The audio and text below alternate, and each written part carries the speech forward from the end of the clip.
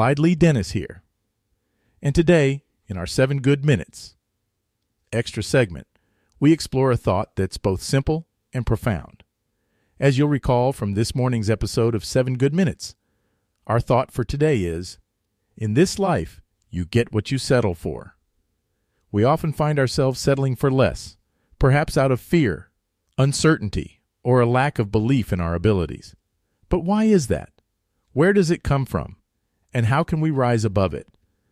The quote we're focusing on today might not have a single known origin, but it's rooted in the universal wisdom of self-respect and ambition. It's a call to action, urging us to recognize our worth and strive for what we truly desire in life. Settling for less is a choice, not a necessity, and it's within our power to change it. Now, how can we apply this idea to our daily lives? Start by identifying the areas where you might be settling for less. It could be in your career, relationships, or personal growth. Once you recognize it, challenge it.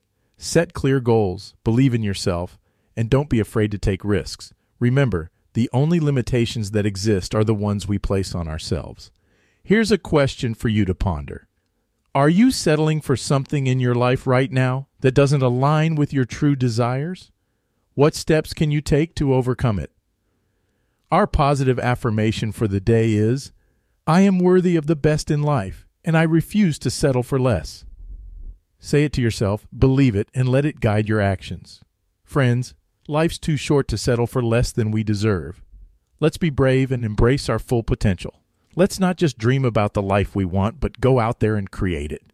Stay positive and never stop growing.